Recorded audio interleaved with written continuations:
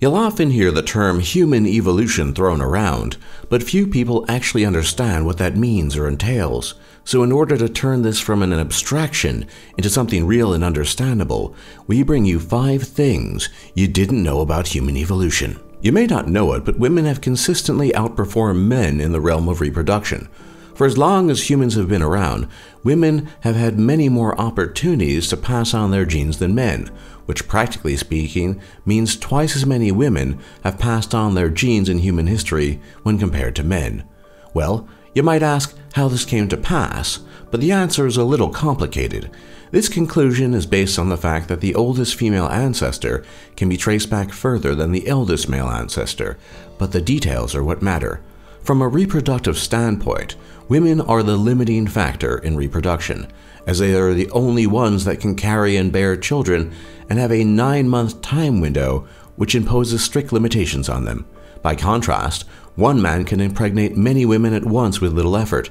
This dichotomy has created an evolutionary pressure to favor women over men in the reproductive game, while men form competitive hierarchies to compete for women's attention, and women would then choose the winners of such competitions. The losers would more often than not die, whereas the male winners would have their pick of which females they chose to reproduce with.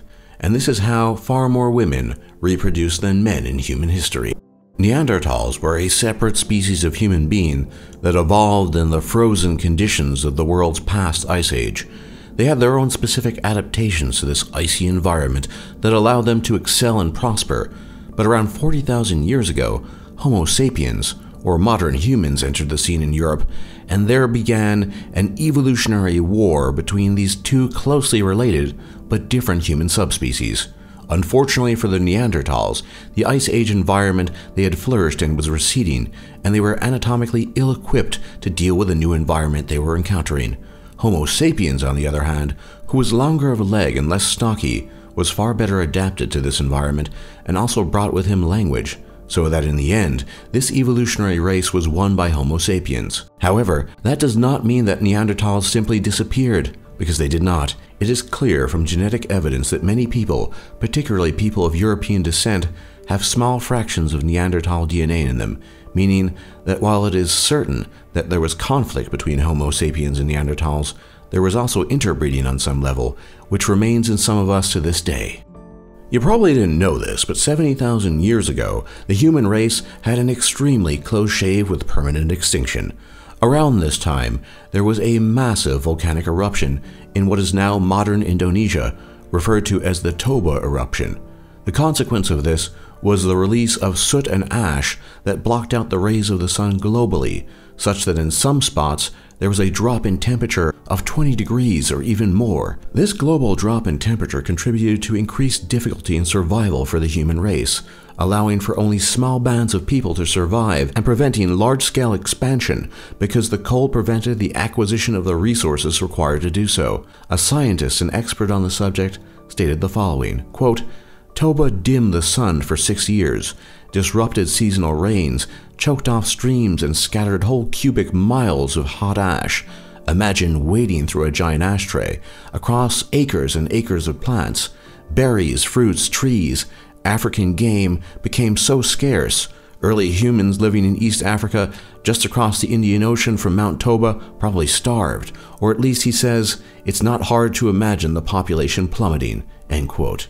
It took tens of thousands of years to get from almost no humans to the 7 billion we have today, which is quite a feat, but humanity is tenacious, if nothing else. Compared to other apes, we humans have some pretty low genetic diversity. The reason for this is probably because we are all descended from a small population that left Africa long ago. Genetic diversity is described by population geneticists using a measure called effective population size. Put in the simplest way, effective population size corresponds with how many people you would need to replicate the entire genetic diversity of the current full human population. The estimate for humans is around 15,000 people, which sounds like a lot, but when cited against a backdrop of 7 billion people, isn't very much at all. In fact, looking at other species such as mice yields some startling results, as certain species of mice have an effective population size of a whopping 733,000, which kind of puts us humans to shame.